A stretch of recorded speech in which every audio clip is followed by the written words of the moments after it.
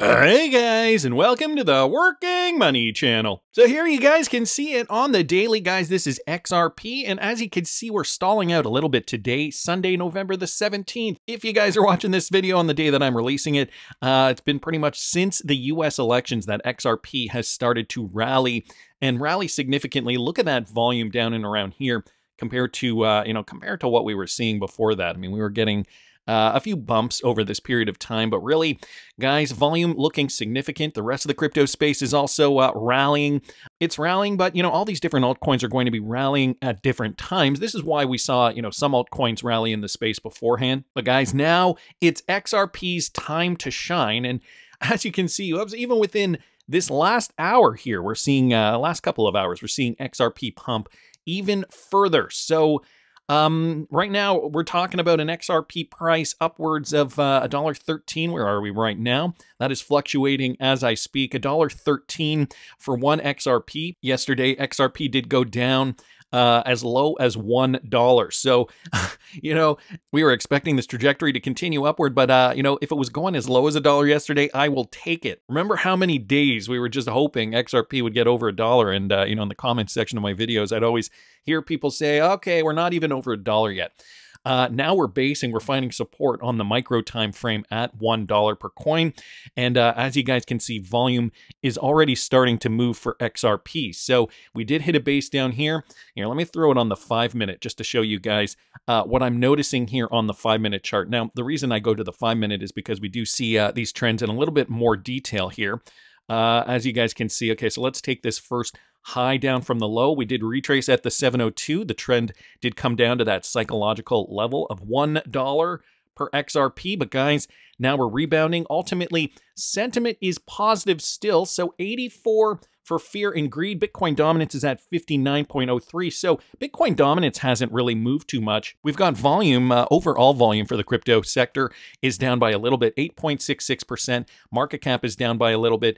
You can see some of these altcoins have taken a bit of a hit. Bitcoin's even down by 0.22%. Ethereum down 2.13. Solana's up though by over 5%. Even XRP in the last 24 hours is still up 4.84%. But now we're starting to see a mix of red and green. And, generally speaking, guys, and I have to keep reiterating this is what happens, okay? Sentiment here, bringing this to our attention. XRP has now broken a 3-year high, reaching $1.26. So that was the, I guess I should have said, that was the highest we did see XRP go yesterday. Okay, on Saturday, and so it was about $1.26.5. But that was the first time since November 11th, 2021 that we've seen that price being broken. So not even November 2020, which would be the equivalent of 2024 in this year's cycle, but November 11th, 2021. This rally has come on the backs of key whale and shark wallets that hold between 1 million and 10 million tokens. So keep that in mind, guys. These are whales. This group has collectively accumulated 453.3 million more tokens, worth about $526.3 million in this past week alone. So think of where the smart money is going, okay? Meanwhile, the coins that they are accumulating are mainly coming from retail traders attempting to dump their coins on any small XRP rally. So this is the thing, okay? The small pumps, this is where the institutional traders are benefiting from retail traders just kind of getting fed up and having enough of it. Wallets with under 1 million XRP have collectively dumped 75.7 million tokens, worth about $87.9 million this past week. Historically, any cryptocurrency tends to see positive market cap growth when its key stakeholders are increasing their holdings and confidence, while simultaneously retail FUD fuels this growth even more. So this has been the exact scenario unfolding for crypto's now number 6 market cap asset. So bringing up the XRP chart here, just demonstrating those metrics. Wallets with less than 1 million XRP dump 75.7 million XRP. That is the I guess the fuchsia pinky purple color here. And wallets with 1 million to 100 million XRP accumulate that amount, 453.3 million more XRP, and that is demonstrated by the blue color there. And then XRP did reach finally a new inter-year high, $1.26 and change. Overall, guys, this is looking very, very positive for XRP. Let's just take a look at Bitcoin real quickly. Bitcoin on the daily, and throw that on automatic. You guys can see Bitcoin has, well, it's pretty much just stalled here. I guess waiting for that next pump to the upside to occur. So something else is weird, though. I guess this does connect. Okay, Bitcoin did not retrace at all while we were seeing this XRP pump. Dom here posting this. There's something weird about this XRP pump. Bitcoin dominance is not tanking. Any other time XRP pumped over 100%, it was when Bitcoin dominance was tanking. So that is something that I think we should be paying attention to. You know, in yesterday's video, I don't know if you guys caught yesterday's video. I will link it up here in the top right-hand corner. Overall, we're all pretty much just talking about the fact that I feel like this XRP pump, it just feels different than when we've seen pumps in the past. I can't really put my my finger on it, but it does kind of seem a little different. So I guess it's not entirely true. Bitcoin's dominance did go down a little bit, but as you guys can see, we're not seeing that huge kind of plummet. I guess I should say this is the Bitcoin dominance chart on the weekly. If I throw it on the hourly, you guys can see we did get up into this range here between 62.77% and 60%. So Bitcoin did kind of tap into that range, but now it's just kind of hugging that 60% level. So another interesting metric here from Dom. Wanted to thank him for pointing that out. I've posted some things on my personal Facebook too, just to see what my friends would say about Bitcoin. Somebody was complaining that Ethereum wasn't going up. One thing I wanted to bring up about Ethereum and the rest of the crypto market, I just wanted to show you guys this, okay? The all-time high for Ethereum back in January of 2018 was up in here. I just drew a horizontal line coming through to the next cycle. And as you guys can see right in here, Ethereum did not break its former all-time high until early January 2021. So, or actually we'll call it actually late January, mid to late January 2021. And so something I wanted to mention here, this is generally when the rest of the altcoins tend to pop. If I bring up total 3 here, let's bring up that point in time here. So that was in and around here. And what we generally tend to see, okay? So let's take the base from just before that base, and I'm going to disregard this because that was the beer flu. Let's just take the base and let's take a percentage tool here. And if we were to just kind of get a general percentage range, 252%, but then after Ethereum hit its all-time high, and by the way, this is again the total 3 market cap, what did we see? We saw, well, really, they topped out over here, another 655% for altcoins. So I guess, you know, one of the other things that we can assume is that Ethereum is going to be an important key player when deciding when to cash out. Guys, for more information on what I'm doing, and I got to thank all the new Patreon subscribers for subscribing. It is only $5 a month if you guys want to join and see what I'm doing right now. Targets are coming soon. You know, I'm going to be approaching them from many different angles. I'm sharing all my crypto moves for this bull run. Again, you can find me at patreon.com/workingmoneychannel, and that price, $5, will be going up. Those who get in at the $5 price point will be grandfathered in, though, so you won't be paying more than that, even if I do raise the prices. There's only one tier, so I share everything with everybody who is subscribed. It's going to be an interesting bull run, and it's already starting out to be very, very interesting, I think. So I wanted to thank Dom. Artur Kerjakulov here posting this. Interesting to say the least. Bitstamp literally has just rug pulled the XRP community. What does he mean by this? So Ripple owns equity share in Bitstamp. Bitstamp has withdrawn more than 90% of liquidity from USD XRP and BTC XRP AMM pools. This means that now trading of these assets becomes extremely volatile with a huge price impact. I highly discourage anyone owning or even trading Bitstamp issued assets. So again, guys, be careful what you're trading here. These are just some screen grabs from the Bitstamp exchange. He goes on to say this is in addition that there is zero guarantee that Bitstamp will honor the one-to-one conversion of these wrapped assets. How can anyone trust DeFi on the XRPL when official partners make such moves? The optics here are terrible. I personally like to just keep it simple. Again, I'm sharing everything that I'm doing over there at patreon.com/workingmoneychannel. I don't get into, you know, these kinds of fancy finagled ways to trade and do these kinds of things. I like to keep it simple. I'm from the old school. I came from trading stocks. I've been doing that since 2011. So, and I've learned a lot along the way. Anyway, guys, be mindful of where you're putting your cryptocurrency, on top of which, if you guys are signed up with the Binance exchange, maybe you have been experiencing this as well. Ido Farina did originally post this: Binance suspends XRP withdrawals.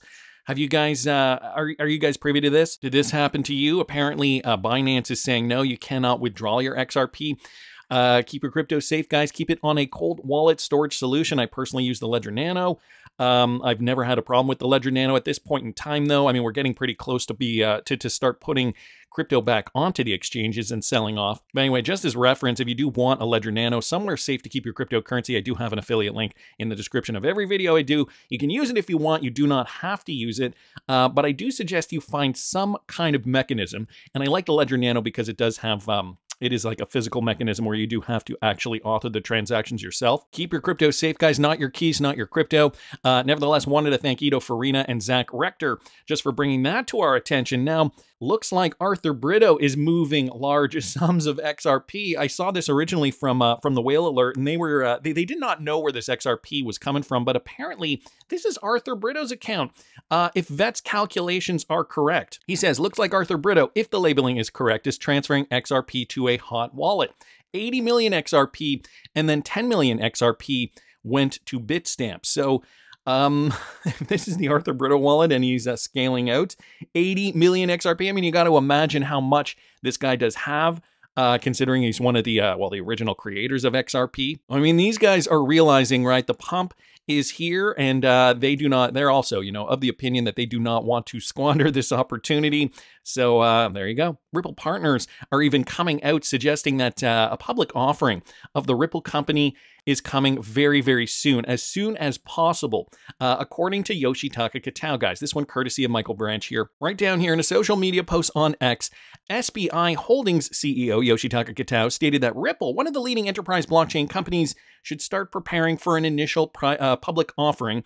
So he is suggesting they should be doing this as soon as possible after the SEC matter gets resolved. Now, I'm assuming they're probably already that is probably already in the works, but he's making this an official public statement here. In early October, the SEC filed a notice of appeal in the Ripple case, extending its prolonged legal battle with the company. However, likely the regulatory cloud will no longer be hanging over Ripple. Various legal analysts predict that the appeal will be shelved by the SEC following the seemingly imminent changing of the guard at the agency. Naturally, there is already some chatter about whether or not Ripple could go public in the near future, but apparently Yoshitaka Kitao has come out saying just this. This is a tweet courtesy of Bank XRP, SBI Japan CEO. Ripple should begin preparing for its IPO as soon as possible once the SEC matter is resolved. So there is the tweet there just from yesterday, Saturday, November the 16th. Guy doesn't sleep. Understand, Mr. Yoshitaka Kitao and his shareholders are excited for a Ripple IPO because the liquidity created through the public market allows them to pay off their investment. This coming from Sentosumo Saba here.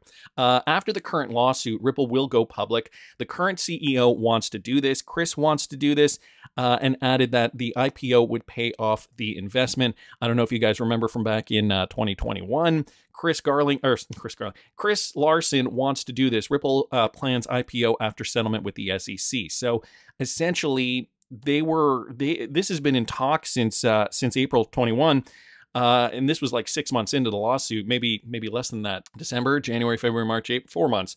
4 months into the lawsuit, and I guess they never thought that it would be going this long, that it would be prolonged, and that we would have to be going through all this. Fast forward, 4 years after the lawsuit, and here we are today. But Yoshitaka Kitao insisting that this is, hopefully going to go, or he's at least encouraging them to move quickly. We have been invested in fintech companies, and we adopt that technology in our group, and also we spread the technology across the industry. That is SBI Group's basic strategy. Crypto Eddie posts more resources down here, like the full interview with Yoshitaka Kitao, where he's sitting on a panel. I will link this in the description of the video if you guys are interested to watch that. So Kitao here is saying, and Larson was even saying back in 2021 that the lawsuit has to be complete and finalized before Ripple can finally IPO. It's going to be, yeah, I mean, if XRP has clarity, great. But I think the sentiment and the optics over there at the SEC are also going to play a big role. Michael Branch here posting this, hit the road, Jack, and don't you come back no more. SEC Chair Gary Gensler reported to be stepping down after Thanksgiving. Is that a week away now? A week or 2 weeks away? SEC Chair Gensler is expected to step down voluntarily after Thanksgiving and depart in early January ahead of Trump's inauguration, according to Fox Business producer Eleanor Turret. So this is the latest news here. While Trump's choice for the next SEC chair remains undetermined, several candidates are under consideration, and we've talked a little bit about that. Other potential candidates include Brad Bondi, a lawyer at Paul Hastings, and Paul Atkins of Wilkie Farr. Both are known for favoring less stringent regulatory approaches to crypto assets. Atkins currently serves on the board of the Digital Chamber, which would be great, and co-chairs Token Alliance, which he provides guidance on token issuance development. Former CFTC chair Christopher Giancarlo has dismissed speculation about his potential nomination for the position, so he's not going to do it. But, you know, if this clown does step down by Thanksgiving, well, wouldn't that just be great for everybody? And, you know, maybe we would see the IPO. Well, no, we probably won't. I think the lawsuit has to be done first. That has to be fully cleared before we do finally see a Ripple IPO. But, you know, as XRP is pumping, a Ripple IPO certainly does make sense. That would certainly get the price of the coin even higher. But it's going to be a timing thing, guys. It's really, at the end of the day, going to be a timing thing. Anders here giving his 2 cents on the Gary Gensler situation. Why does it seem XRP has the strongest reaction to Gary Gensler likely resigning soon? In my opinion, it's because the markets know Gary Gensler was behind the attack on Ripple and XRP, specifically targeting them. In April 2018, Gensler publicly called XRP a likely non-compliant security while he was teaching at MIT, and long before he became SEC chairman. The day before the Ripple lawsuit, around Christmas 2020, Gary Gensler met with Jay Clayton. There's no coincidence there. Jay Clayton and Bill Hinman resigned the day of the lawsuit. XRP price crashed, but it later started to rise and XRP went on a run. A couple of days before Gensler was sworn in at the next SEC chairman in April of 21, XRP price topped at around $1.90. After several months of positive price action, a level we have not seen, XRP price instead started a decline, so we did not see it continue. A few days ago, though, Gensler held a speech where people speculated he will resign soon. XRP started a massive bull run, leading the market. When Gensler finally resigns, though, we're likely to see this trend continue for XRP, in my opinion. He says, not financial advice. The expectation is that Trump will recommend a pro-crypto SEC chairman, and the SEC and the Ripple case, along with a long list of other crypto cases, are expected to be settled or dismissed. So some great insight here from Anders, I think, with regards to this story. You know, 2025, guys, is shaping up to look very, very promising for, well, not just the crypto industry, but for XRP, especially if we get that real-world utility. Listen to what Matt Hugin had to say on Tony Edwards' podcast. Bitwise CIO Matt Hugin gives his prediction on XRP. And guys, he thinks 2025 is also going to be very promising for our cryptocurrency. Listen to this. So Matt, there's a whole army that wants me to ask you about the XRP spot ETF you guys filed even before the election, which was amazing. Why did you guys decide to do it, and the timing and so forth? Yeah, absolutely. I mean, let's first talk about the asset before I talk about the filing. You know, XRP is an asset that has sustained and proven itself over a long period of time. It has a very strong community and very strong technology underneath. From my point of view, we haven't seen what it can do because the company Ripple has been engaged in this difficult lawsuit with the SEC, which is sort of like trying to operate with 2 arms tied behind your back. I think if we fast forward a year into the future, if we get positive developments in that space, you'll see XRP unleashed. What can it do in the market? It's proven its technology. It has a unique approach to the market. It has a strong community behind it. It has liquidity. It has interest from traditional Wall Street firms.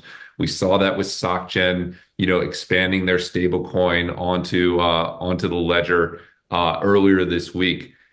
I think it's a really interesting idea. Like, what can this asset do if it is unleashed? So that's sort of the investment thesis without going too deep into the ways it's sort of iterating and developing. And then, you know, from a filing perspective, again, constrained with what I can say, but I've said this before every time we file, which is that Bitwise doesn't file for fun. We file because we think there is a pathway to launch a product. We're not always right. We filed for a Bitcoin ETF for 5 years before we eventually got there. So take that with that grain of salt. But the reason we filed is because we thought there was a pathway to get it launched. Otherwise, we wouldn't have filed. And we're excited to continue to pursue that in 2025, particularly with the new administration. So firstly, Matt Hugin saying here that, you know, They don't do things just at random. Bitwise chooses because they do see a path for a product to sell. And XRP, I mean, his thesis is, the investment thesis is, it's a robust cryptocurrency with a lot of interest surrounding it. That may not have been the case 5, 6, 7 years ago, but institutional investors were not interested in cryptocurrencies at that time. Now that they are, XRP and other utility coins obviously do have their attention, but XRP specifically, because it's got the visibility, because it's got the partnerships and real-world utility, Matt Hugin is essentially saying, yeah, that's the one. And he says, fast forward a year in the future, and you will see XRP unleashed. So $1.12 right now as of the time of this recording. And again, this is on the hourly. I think this is just the beginning. Over $1. Will we see XRP under $1 again? I don't know. I guess I'll have to come back at the bottom of the market and check. For now, though, I think we should be getting very excited about what is coming next. And again, for more information, if you guys are interested in what I'm doing, you can follow me at patreon.com/workingmoneychannel. I'm not bending anybody's arm. Do it if you want. You don't have to do it, but prices will be going up. It is only $5 a month for those of you guys who are interested, who may have been on the fence. So check it out, guys. Patreon.com/workingmoneychannel for all my crypto moves. That's just my opinion, but I want to hear what you guys think. Please subscribe to this channel if you haven't already. Like the video if you like the content I'm providing. I always love hearing your comments. See you in the next one, guys.